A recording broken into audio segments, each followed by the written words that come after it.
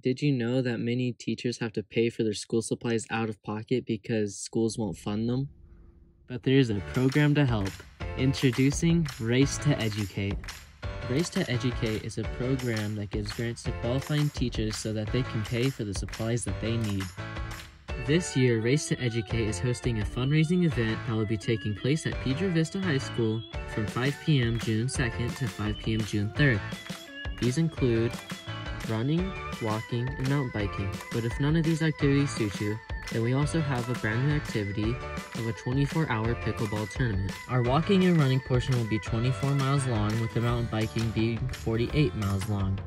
We will be accepting volunteers to participate in these activities, and also volunteers to hand out water and help guide participants.